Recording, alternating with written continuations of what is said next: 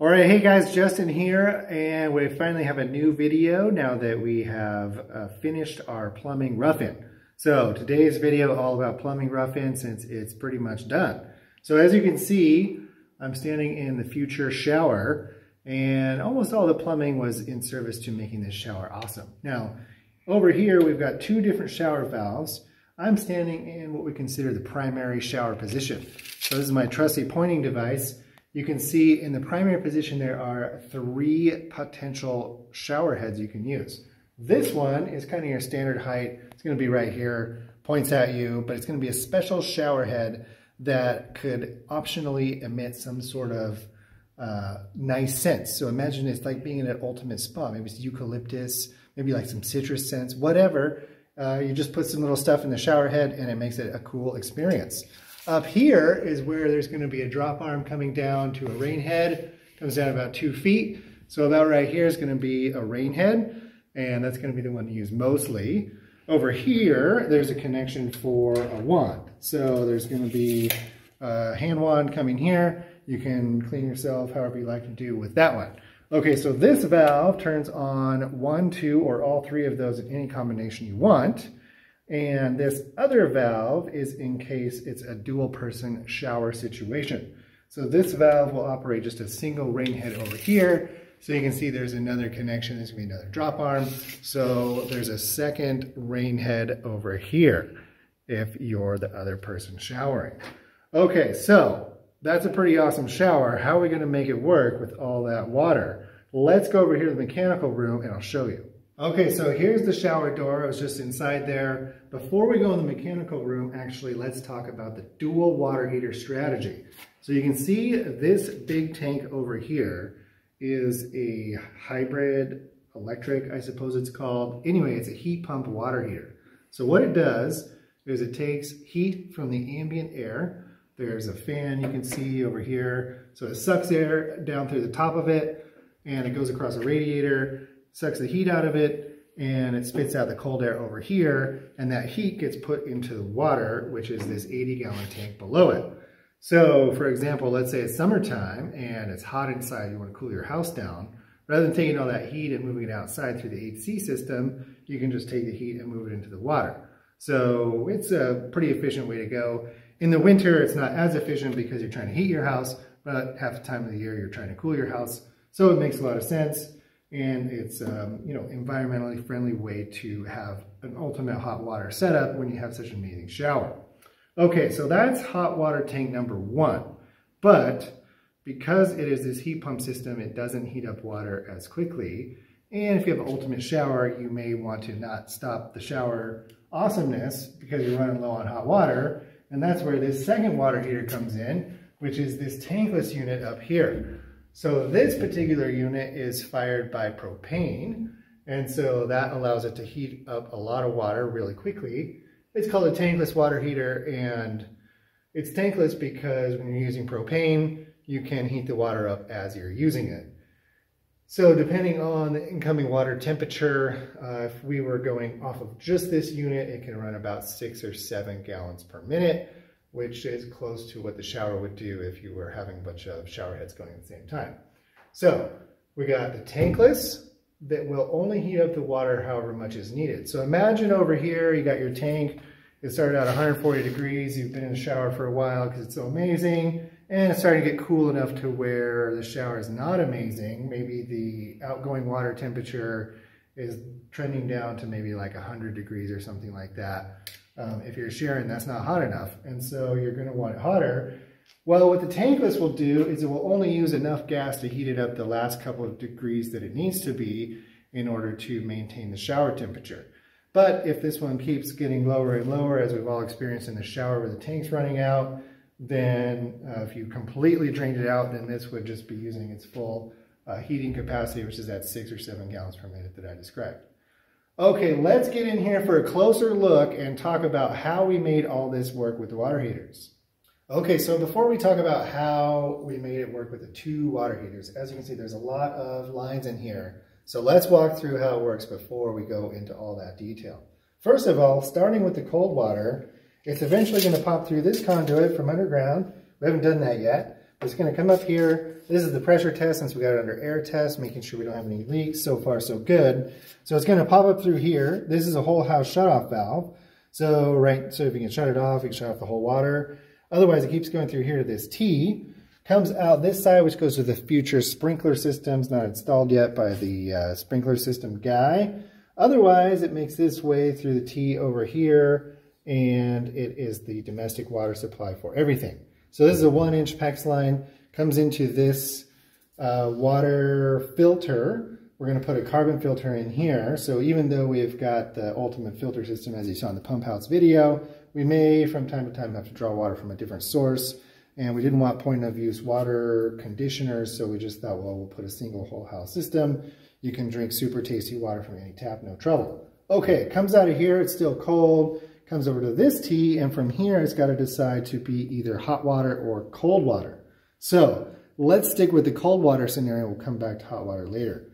So cold water coming up this way, still in the blue 1-inch PEX. This is a pressure gauge so that if we're having trouble, we can see if there's not enough pressure or something like that. This is a check valve so that if we're going to take the filter out of here, it doesn't drain the whole house down. So check valve coming out. This is a 1/2-inch line going over here to the washing machine box. So the washer is going to be just on the other side of this wall. So we decided we'll just have the rough-in box over here. That way it's easier to use and connect. So we got the cold water connection for that. Otherwise, the cold water keeps going up through here. May T and go to this mixing valve. We'll come back to that. Otherwise, it keeps going up, makes a T over this way, comes back down over to those cold supply on the 2 shower valves that we were just discussing in there. Otherwise, as you can see back up here, keeps going through the ceiling and comes across this way and down through this T. Comes down through here, gets reduced to 3/4 so that we can use a 3/4 1/2-inch split. And this is going to go to one of the bathroom vanities. Otherwise, it keeps going through here, another bathroom vanity, and then this final drop-off is for a built-in coffee machine that's going to be in the kitchen on the other side of this wall. Okay, so this is all the bathroom-related stuff. Cold water keeps going. Let's go around over here into the kitchen, and we can see where it's going.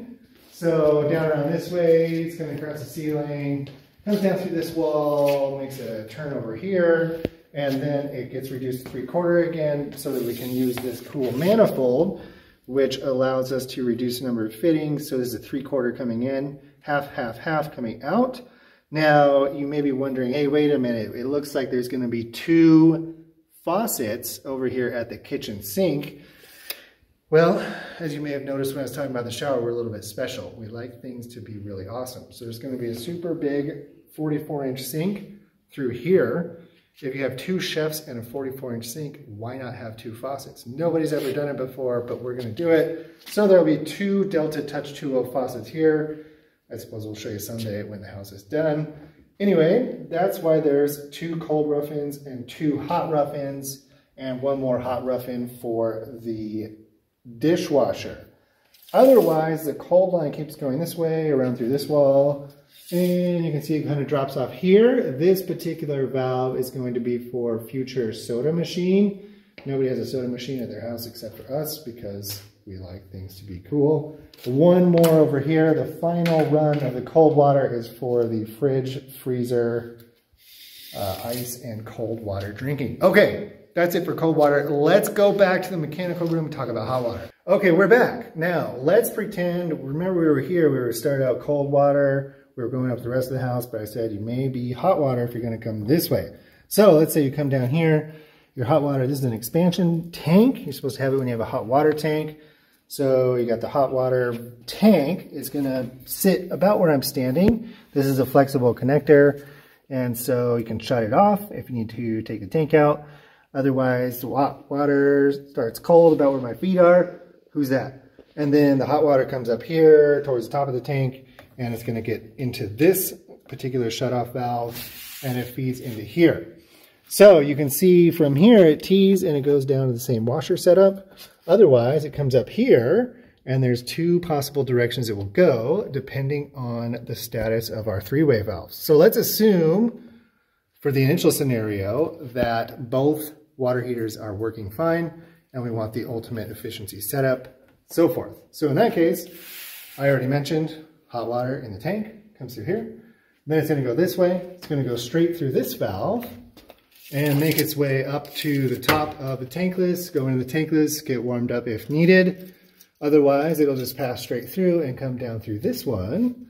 And it's going to come down through here. And this valve will allow it to primarily go this way. And it's going to go into this mixing valve that you're required to have because of code, like I said, making sure the water's not more than 120 degrees. So it's a mix of cold and hot, depending on its temperature. And it comes up through here, and then it makes its way through the rest of the run like we just went through it. So it's going to go to the shower, otherwise go to the ceiling, go back to all those same fixtures that we just described. Okay, that was the scenario of both tanks working. But if you have two water heaters, you may be interested in having them be redundant for each other. So let's say the tank water heater is broken or something, or it's not here, as it is right now. How would that work? Well, you would change this valve, and then, well, okay, first of all, these valves would be closed, which they are because there's no tank here and it's holding air pressure. So you would close these two valves, take your tank out, go fix it or whatever. While you're waiting, you still have your hot water because the cold water will come through here. It'll go up through this three-way valve, still make its way through the tankless, as we just described, come back down, follow the same route, back out through the house. But what if it's the other scenario? What if the tank water heater is working, but the tankless isn't? In that case, what we do is we leave this valve closed. This valve actually the way it is, so hot water will come through here, and this time it's going to go this way, and it's going to come around through here and then follow the same route. So these three-way valves allow it to service all possible scenarios. The water is just flowing one way or the other. I don't know if you can see it, but up at the top there's these isolation valves. So if you had to take this unit out, you would close these two valves, and then those are unions on top, and the whole thing is removable. Okay, since we're talking about the tankless, one final thing to note is this gas line. So you may have noticed this yellow line sticking out here. Basically on the other side of this wall, down here is going to be the regulator on the outside.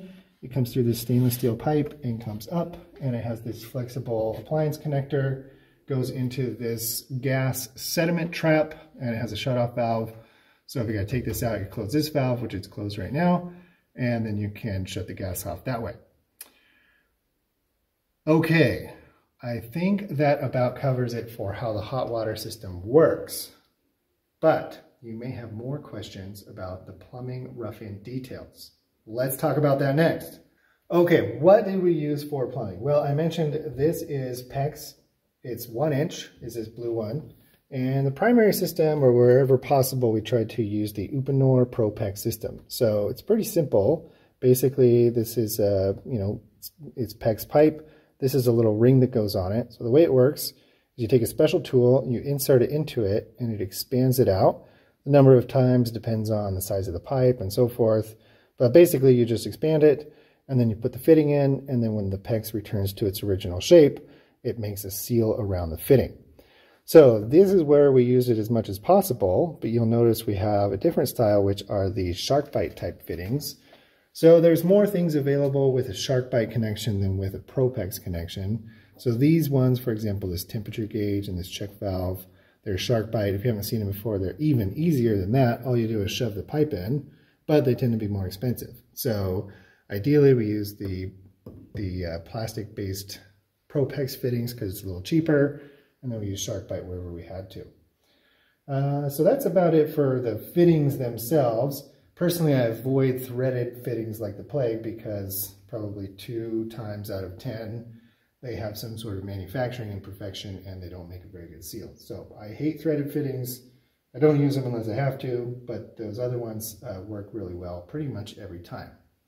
Otherwise, the rest of the kind of roughing work was mostly a matter of finding the right supports for things as well.